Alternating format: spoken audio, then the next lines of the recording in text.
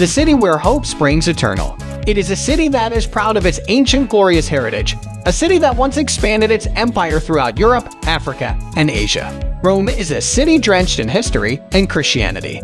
First-time visitors may be easily overwhelmed by all this magnificent city has to offer. After all, one can find history and art on almost every street corner. That's why visitors may want to do their homework to narrow down what they want to see and do before they get on a plane or train bound for the Italian capital. Unfortunately, it's not possible to see all the top tourist attractions in Rome in a few days or even a few months. Wise travelers won't even attempt to see everything in one trip.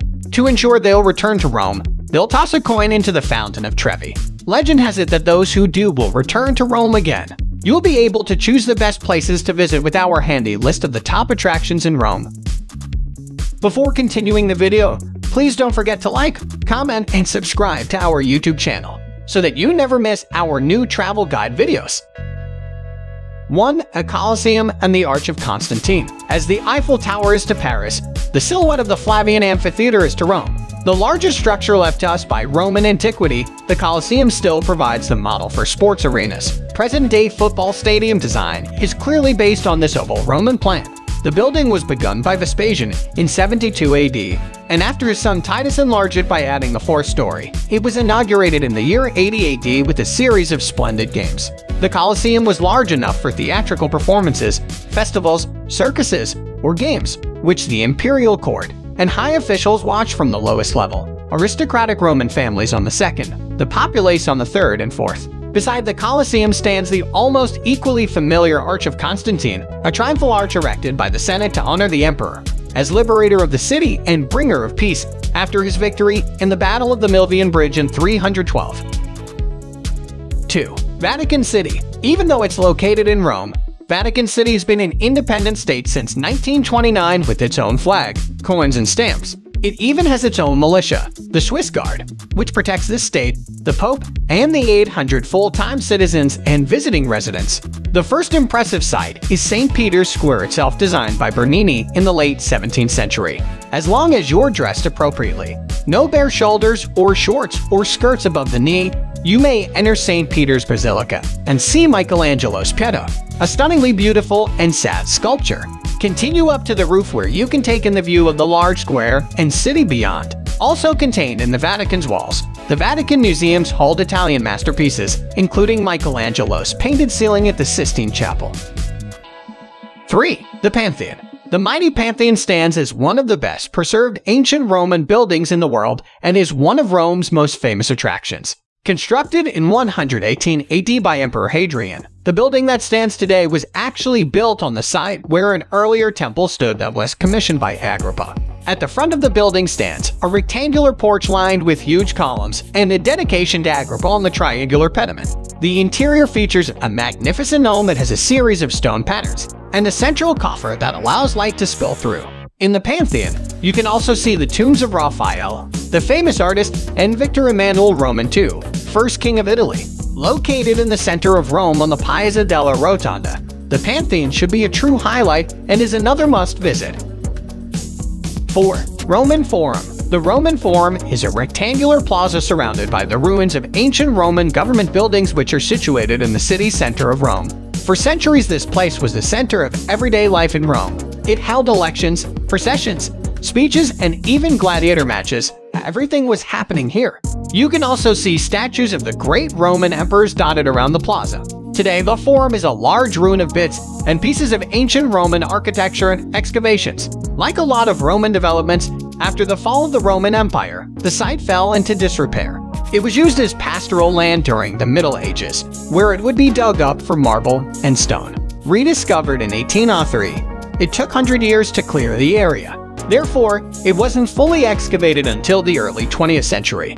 Today, excavations are still ongoing.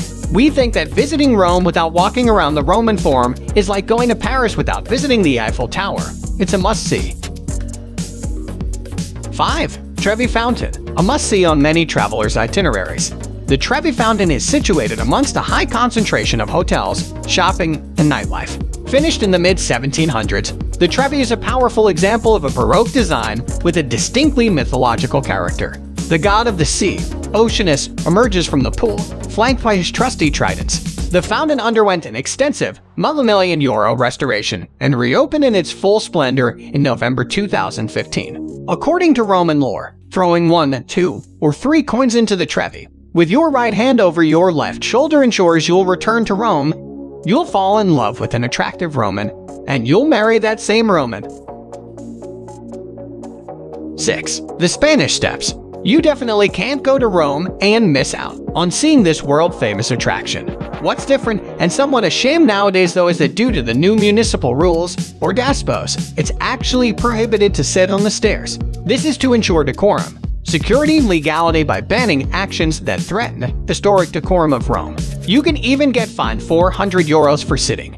So be aware of these new rules. Until these rules were enforced, the Spanish Steps were a place where locals and tourists alike would sit and eat, drink coffee, and was regarded as a place to be seen. In fact, many women would sit here and hope to be seen as muses for artists.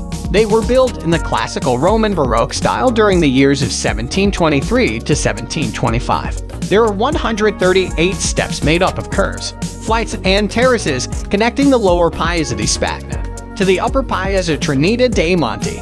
They were financed by Etienne Gefier, a French diplomat, and they've been included as a backdrop in many famous fashion shows, films, and photo shoots, most famously the 1953 film Roman Holiday. So even if you can't chill at the steps and enjoy your ice cream, definitely check them out anyway. They're one of the most photographed places in Rome.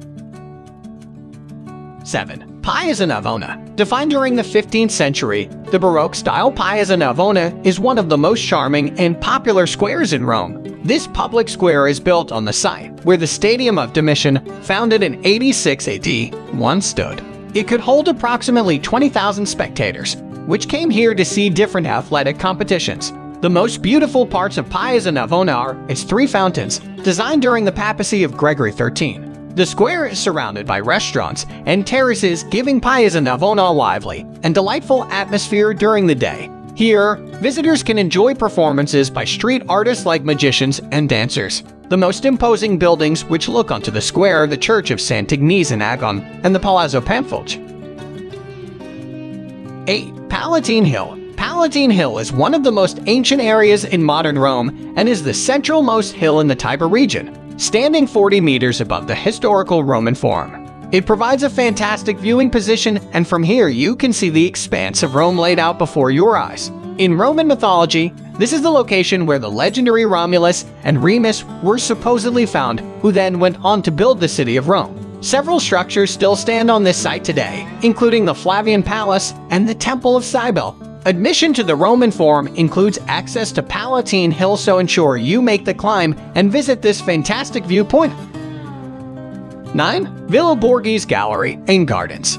One of Rome's largest parks, the Borghese Gardens contain a number of attractions that include 2 museums, the most prominent of which is the Villa Borghese. Built as a party villa and housed the Borghese art collection, the gallery contains paintings, sculptures, mosaics, and reliefs, most from the 15th to the 18th century, and include works by Raphael, Titian, Caravaggio, and Rubens. Elsewhere in the park, Villa Giulia was built as a summer residence for the 16th century Pope Julius III and houses the Etruscan Museum. More villas are from the World Exposition that was held in Rome in 1911. The park is an English-style landscape garden with walking paths and ponds where you can rent rowboats. You can also rent bikes or a surrey to explore the park. There is a good zoo, Bioparco di Roma, with naturalized enclosures and a miniature trail connecting its various sections. A number of its attractions will appeal to children, including playgrounds, weekend pony rides, and occasional puppet shows. 10. Castel Sant'Angelo. Also known as Hadrian's Tomb, this stunning fortress is situated on the right-hand side of the Tiber and not too far from the Vatican. Emperor Hadrian started construction in 135 and was intended to be used as a mausoleum for himself and his family. Over time, the ashes of other emperors were entombed here. It also became a building for the military, a prison, and a fortress. These days it's used as a museum containing a large collection of paintings, sculpture, and medieval artifacts. You can access it via the Aelian Bridge, which was completed in 134 AD by Hadrian himself, in order to span the Tiber to his brand new mausoleum. This grand marble bridge is lined with 10 stunning angel sculptures designed by Bernini.